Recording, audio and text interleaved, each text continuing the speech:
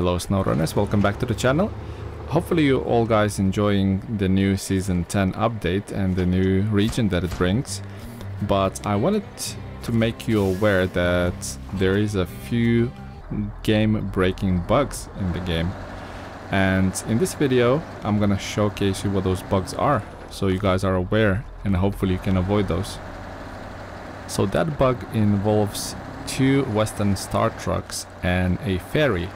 So first of all, we're gonna use this Western Star 47X 1430 with the low saddle, and we're going to equip it with the semi-trailer. So what happened is, you'll see in a second, if you have this particular trailer and this particular truck, a combination of 2, and you try to traverse or use the ferry, first of all you obviously get prompted to pay $7.50, and this is what happens next. The game crashes, freezes, and you get an error message. So this is one part of that bug.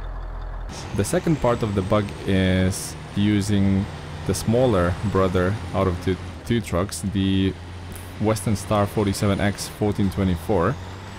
And I tried multiple variants, so in this little attempt I've used the sideboard bed, and I'm thinking whether that's gonna crash our game or not. Let's have a look. We can go to the ferry,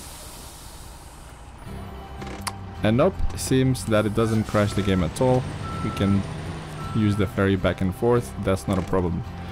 Okay, so let's equip this smaller of 2 trucks with the low saddle, and let's try that with a different semi-trailer.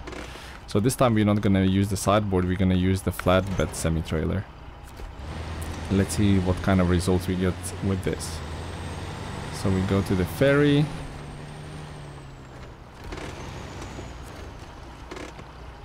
We get prompted to use it. We try to use the ferry, and yes guys, exactly the same bug. The game crashes and you're back to the desktop.